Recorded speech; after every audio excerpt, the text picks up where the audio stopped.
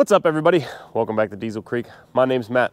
Behind me, my old pickup truck and my new pickup truck. After hundreds and hundreds of comments left by viewers just like you, anywhere this thing makes a little cameo in the background or something, people have been leaving comments for months now saying, did you get a new pickup truck? Did you get a new pickup truck? Yes. I bought a 2021 Ford F450. That's right. After 10 years of dedicated service, Old Blue here is going to be heading out to pasture. So as a lot of you know, I am into old machinery, old trucks, old everything. So why would I go out and buy a newer pickup truck? Well, there's a few reasons and we'll get into them in this video. But first off, Old Blue here. Old Blue has been a fixture on the channel since before the channel. I bought this truck back in December of 2012 and I bought it with 62,000 miles on it, and I drive it all the time, but I really don't do a ton of long haul trips with it. So she's sitting at 170,000 miles right now, I believe, and still runs like a top, still a great truck, and it's just, I've kind of outgrown it. So Old Blue, what is Old Blue exactly? Well, Old Blue is a 2003 F450 Power Stroke diesel. And a lot of people always comment on the video saying it's a 7.3, and it is not. This is the dreaded 6-liter Power Stroke diesel.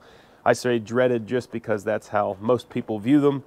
I actually have quite a different view. After 10 years of service and some admitted shortcomings on the 6-liter, I still come out on the other side saying that I like the 6-liter.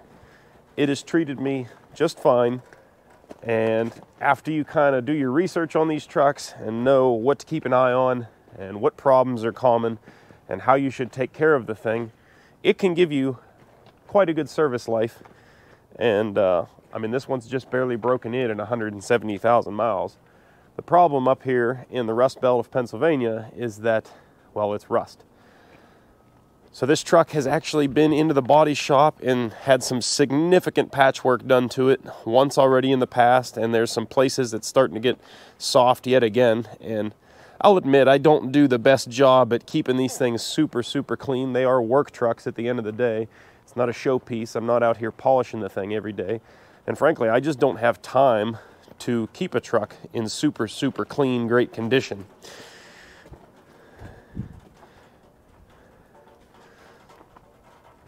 The old girl has been through some stuff. It's kind of like an old loyal dog. I'm going to be quite sad to not be driving this thing every day anymore. But interior-wise, she's pretty filthy because it's just the thing that gets neglected. When you got to go out and turn the key every day and go somewhere, you really don't end up spending that much time keeping it clean, unfortunately. You guys have probably seen in videos past quick glimpses of the interior of this truck, and in those past videos it's always jam-packed with tools. The whole back seat was hogged up. Originally, when I first started driving this truck, the back seat was reserved for old Roscoe. He would pretty much be my shotgun rider all the time, and over the years, starting to work more on my own, I had to prioritize tool storage over Roscoe, and therefore the back seat was made inaccessible for the poor pup. So the original bed on Old Blue here rotted away on me pretty bad. It was just a standard 8-foot box, and I thought that hauling buckets around and attachments for the skid steer, the flatbed would serve me well, and I was right. I've really been pretty happy with this flatbed overall. It's a North Star built flatbed. I believe the hitch on this truck was rated for 16,000 pounds. And the gooseneck ball, I believe, was rated for 23 or 25,000 pounds. I'm not a gooseneck person, so I don't pay much mind to that. My complaint about this bed has been rust and rot. There's places like right down here around these taillights that just hold dirt and moisture and salt and grime and causes it to rot out in quite a hurry. The bed was put on in 2015, I believe. The old bed was actually so rotted, the fenders were good in it, but the old bed was actually so rotted that when I was cutting the bolts off to lift the old bed off, when I cut the last bolt for the gooseneck plate, The floor actually gave out and I fell through the bed. That's how rotted out the old bed was. The cross members in it were completely gone, and yeah. And I fell through. Anyways, I don't think you guys are really here to see me wax poetically about Old Blue here.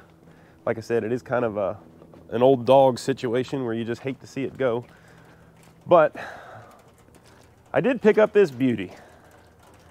This is a 2021 Ford F450 crew cab 6.7 diesel. And I loved Old Blue, but man, this thing is a rocket ship compared to Old Blue. Diesel technology has come quite a ways in that time between 2003 and 2021, and the power that the 6.7 diesel makes these days is incredible. And I actually just saw an article today saying that the new 6.7s are going to put out even more power, and they're going to jump the tow ratings up for these trucks even more, which is incredible when I tell you, because the tow ratings on this truck are already unbelievable. Now, it's a single rear wheel, so it's not really an apples to apples comparison, but the 2003 F350 here was rated to pull 18,000 pounds on the factory gooseneck, and I think 12 or 14,000 on the bumper from the factory. From the factory, the 2021 F450 here is rated to pull a whopping 36,000 pounds. That's right, you heard me right. 36,000 pounds on the gooseneck, and in my mind, a jaw-dropping 24,000 pounds on the ball hitch. That's right, I can tow with the ball hitch 24,000 pounds. And if 36,000 pounds didn't impress you from a pickup truck platform, the new F450s that I just saw the article about today are rated to pull 40,000 pounds. It's unbelievable that what they're doing with pickup trucks today. And that was the primary reason for me deciding to go ahead and upgrade trucks here. As you guys know, I do a lot of towing and pulling equipment around and going out and salvaging stuff. So having a good tow rig that can pull heavier loads is definitely something that is, well, just about necessary for me. More than one time, Old Blue here has been significantly overloaded and come through with flying colors, but that's how you hurt these trucks. When you're overloading them or tuning them up real hot and making more power than they're designed to from the factory, that's where the shortcomings for the 6-liter become quite apparent, unless you go completely through the motor and completely build it for that purpose. So I am a gearhead, yes, but I'm really not the kind of guy that wants to go and dump a ton of money into performance parts or hopping up a vehicle and making it some hot rod. That's really not what I'm about. I like using things for their intended purposes, and you know, if you can do some simple tweaks and modifications to get a little more out of them, so much the better. So all I ever did with the 6-liter here was I put a 5-inch turbo back straight pipe on it, because that helps a lot with EGT temps, exhaust gas temps. Keeping those lower is definitely something that helps improve the lifespan of the 6-liter. So I put that on there, not for the lovely acoustics that it makes, and it does sound sweet.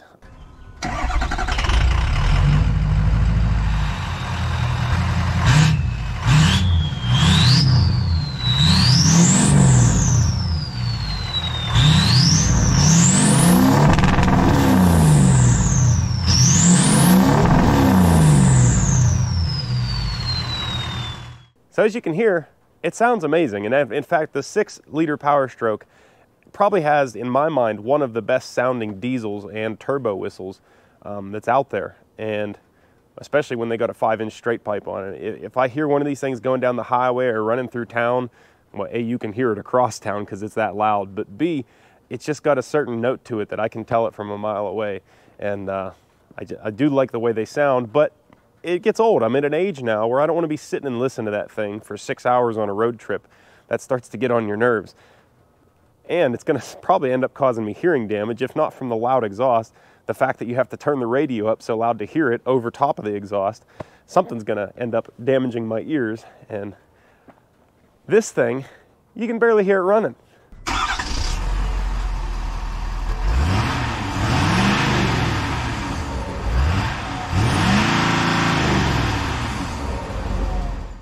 So aside from the obvious differences, one being that the new one is a 4-door, old one is a cab and a half, and I used to be a staunch advocate of single cab and cab and a half trucks, and I always said that 4 doors was not really a real truck, but I can't deny at this point that it is super nice to have extra storage, and down the road, if we end up having a family or something, it'll be nice to have that room for whatever I need to throw in the back here.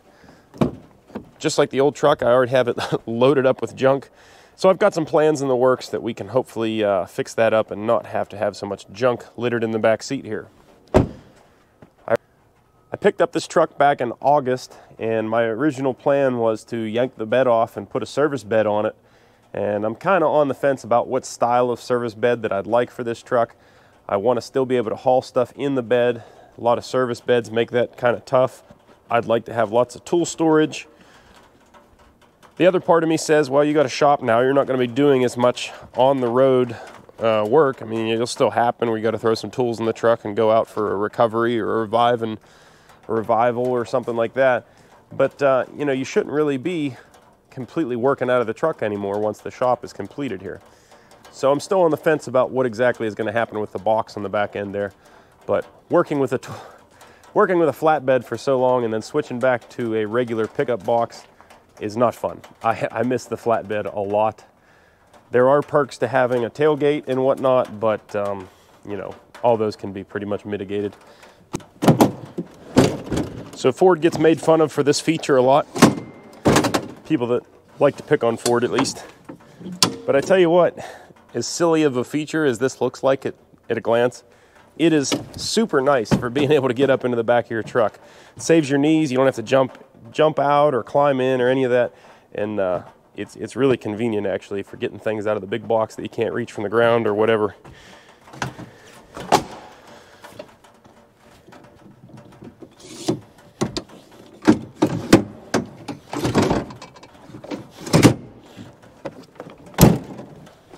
So I got a 98-gallon fuel transfer tank on the back here.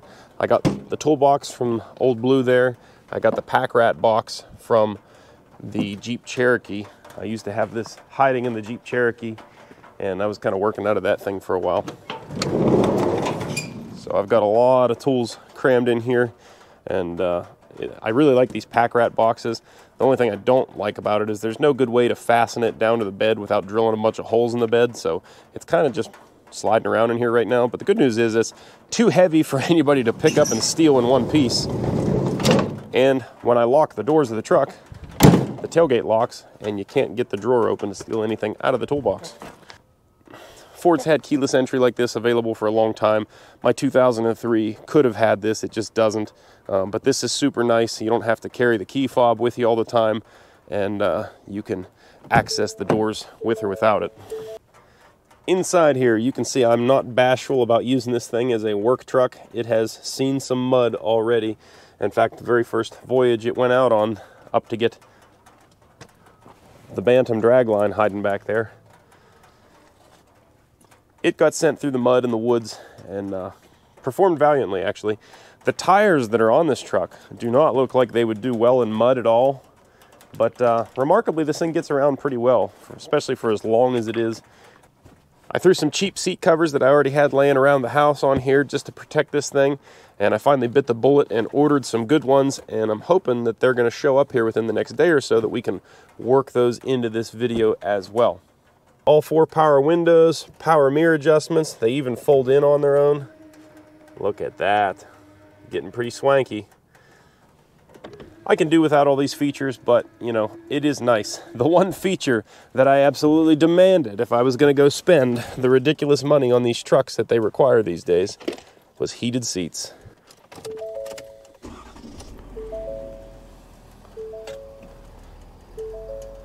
So the screens, so the refresh rates on these screens probably going to look a little goofy on camera.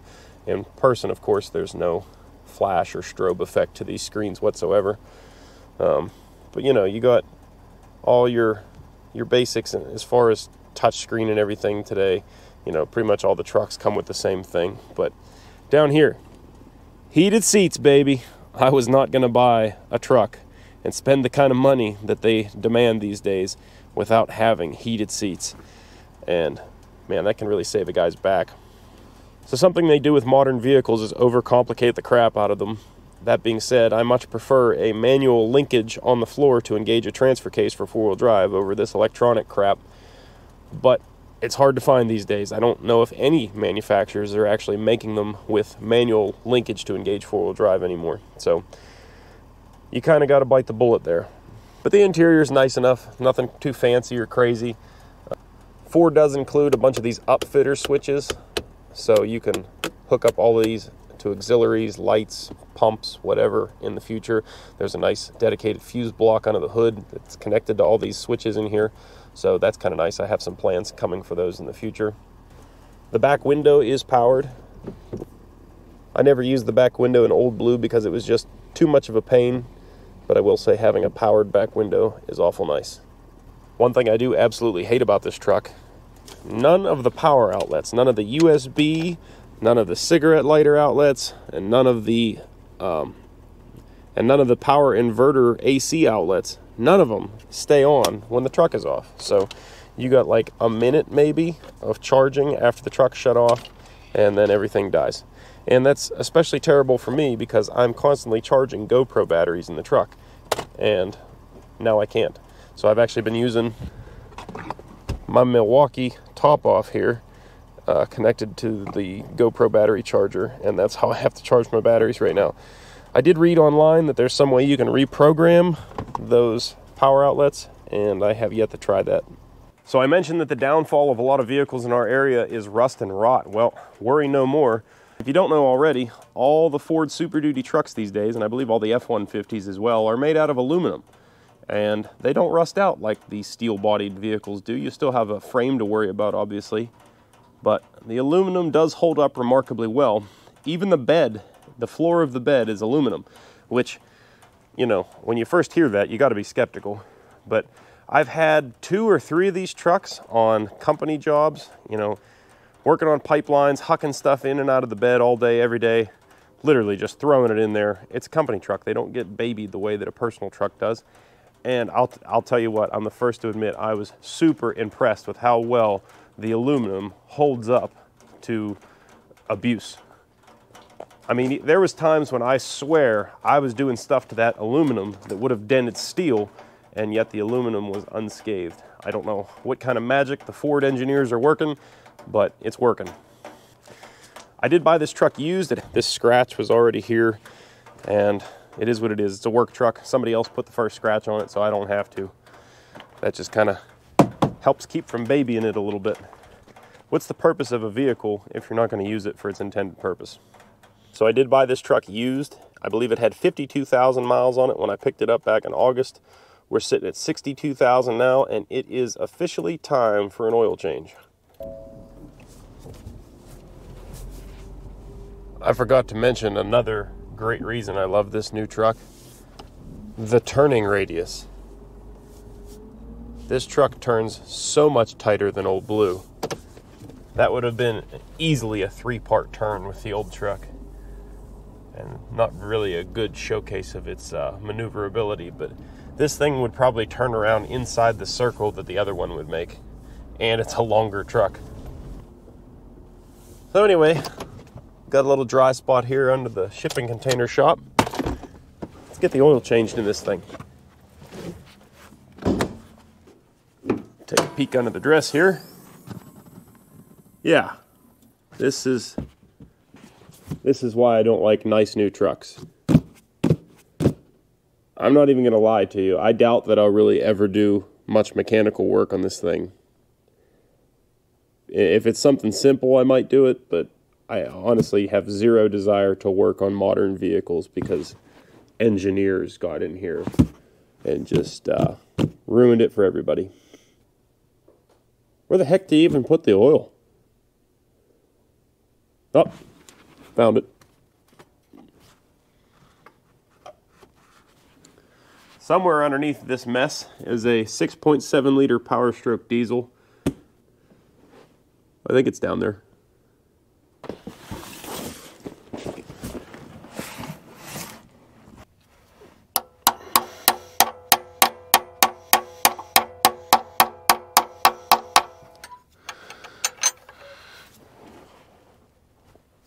go. Man, that sucker's tight.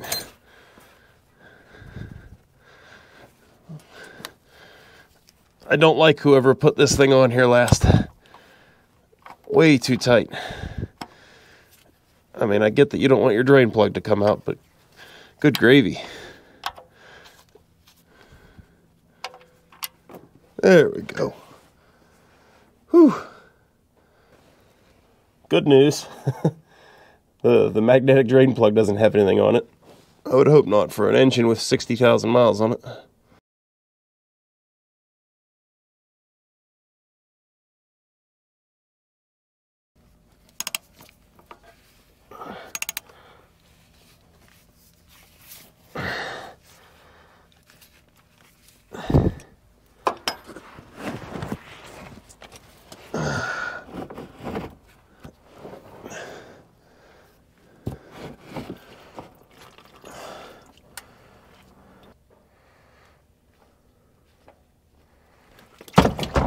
Yep, there we go. I'm hoping and praying that this is the last oil change that I have to do like this. I have that fancy oil pan on wheels that you guys saw a while back on the channel, and that thing's great, but it's just a pain to dig it out, drag it across the gravel and whatnot.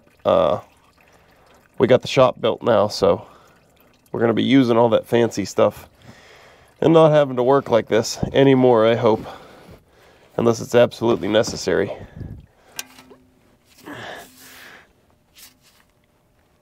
All right, got us a nice new filter here.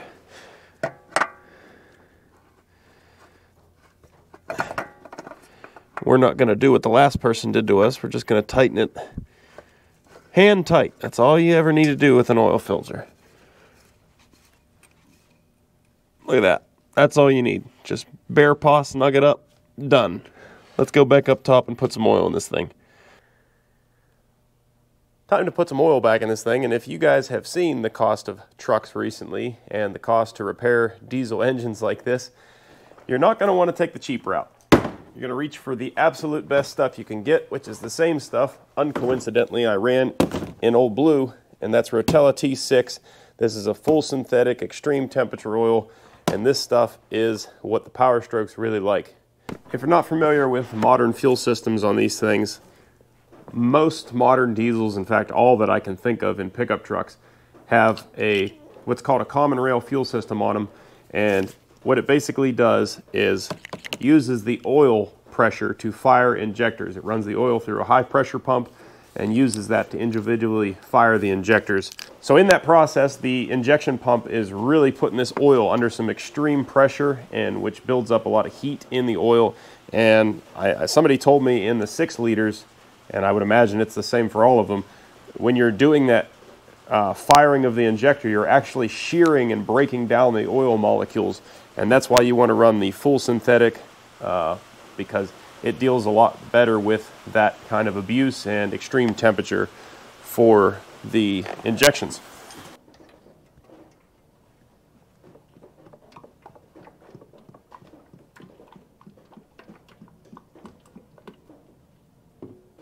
Yeah, you never want to cheap out on the oil. I'm trying to keep this truck for a long time. I'm hoping between being able to take better care of it these days, undercoating it, and avoid driving it in the wintertime and whatnot, I'm hoping that this truck is going to last me a long, long time. So we definitely don't want to neglect the oil.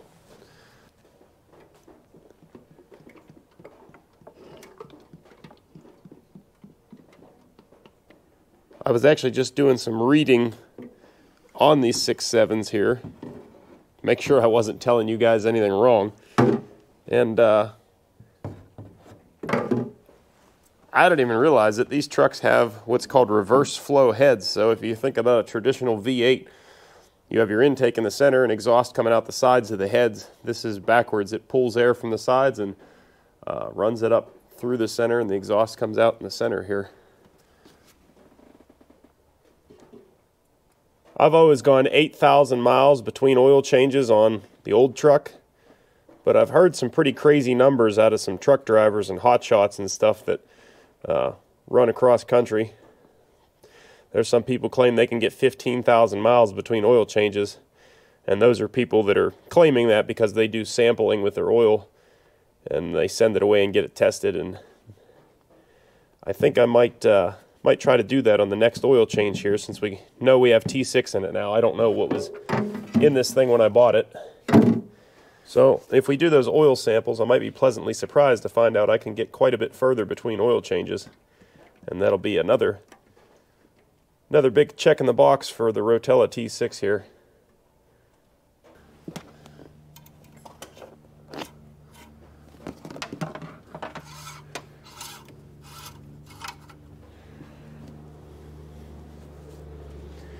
Oh, I guess with that, our oil change is done. All right, my back seat's completely full of junk, and I want to put some new seat covers on, and I want to install a little device that allows you to fold the back seat down so you can jam more stuff in behind it and hopefully keep this thing a little bit better organized. So let's get on that.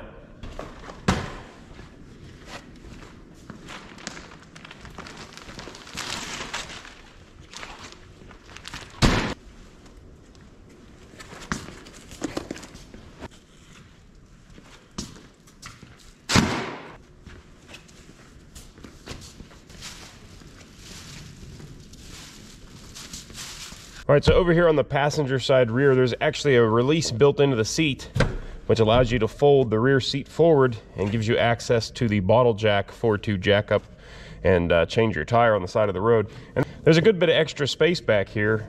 You could cram some stuff down in around the jack if you wanted to, but the driver's side does not open this way, even though there's the same amount of space behind it.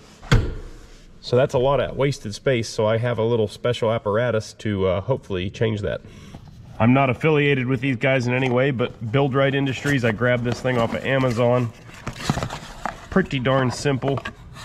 So hopefully we're going to figure out how to install this thing. According to the directions, there's some sort of a small factory release back here you can grab with an end of a wrench or something. Just got to find it.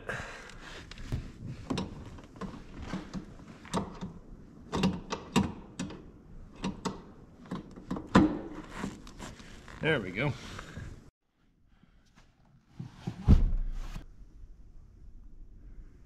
Can you guys see how much room is back here now?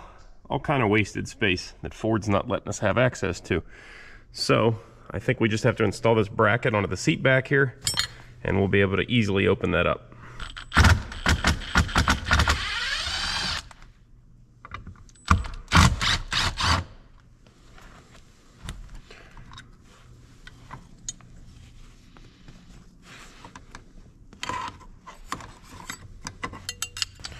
All right, so pretty simple here. This is the factory latch.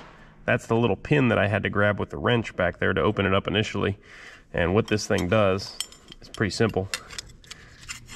You put this little retainer, you pull this, put this little plastic piece over that nub, and then the rest of the bracket acts as a keeper to keep that thing in place. And then that red thing extends up above the seat, and you can always access that pin much easier. So yeah, pretty simple.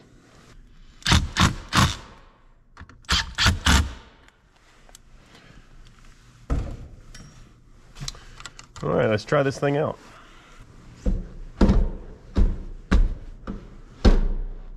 There we go.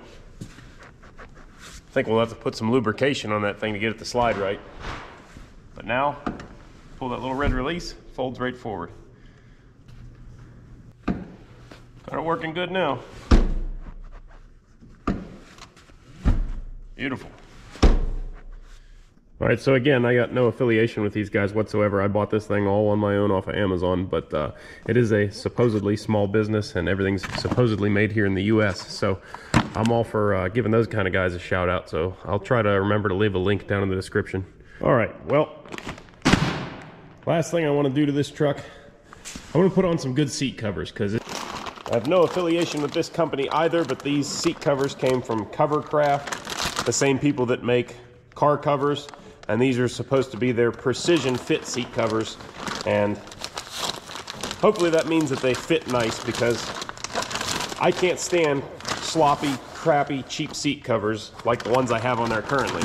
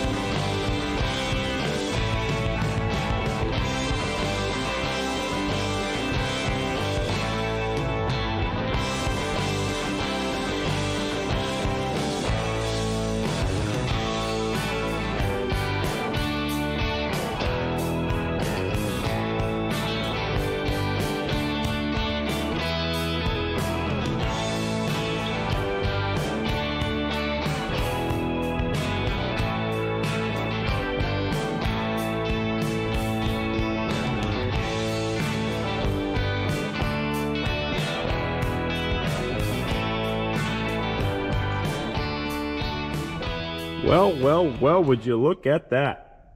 I'll tell you what, these things actually do fit pretty darn good. I already got them dirty from kneeling on them and stuff, but as far as seat covers go, these are probably the best fitting ones that I've been around. And I know what's going to happen.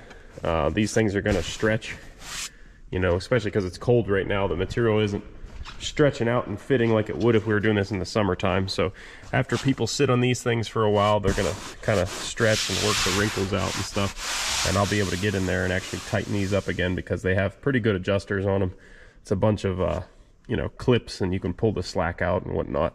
But these back ones fit good. They're still able to fold the seat up real easy. I like it. I had to cut a little slot back here for this back seat release, but we still got that working good. I just had to slice that a little bit and let that poke out. Passenger side here, same thing, already just got it a little bit dusty from working on it, but everything fits really good. I'm really happy with that, and that should help keep from tearing up the seats, because like this area right here where you get in and out all the time, the running boards help so you're not dragging your butt over the seat, but inevitably it still happens. So you end up wearing out the side of the seat.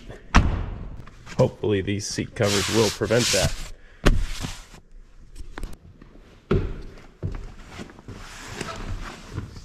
Oh yeah.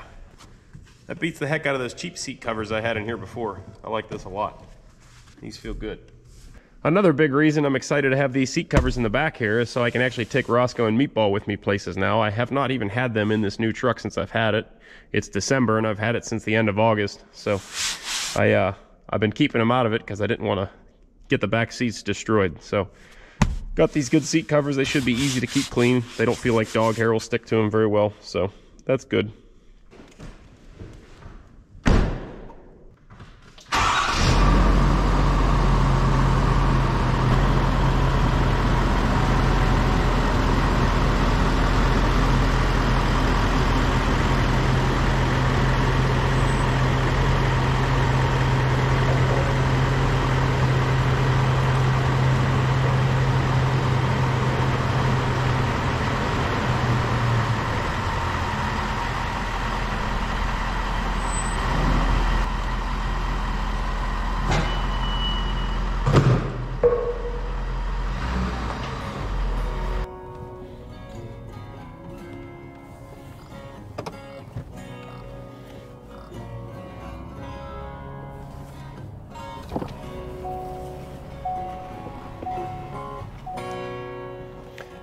Anyways, guys, that's all I got for now. I hope this answers all your burning questions about that new red truck in the background. If you guys like the video, do me a big favor. Hit the thumbs up button down below. It doesn't cost you guys a thing and it really helps out the channel. If you're not already, be sure to subscribe so you can see what we get up to with this truck in the course of the next year. I've already drug home several things with it and I'm sure it's just gonna keep impressing me. But that's all I've got for now. So as always, thank you guys for watching and I will see you on the next one. Later.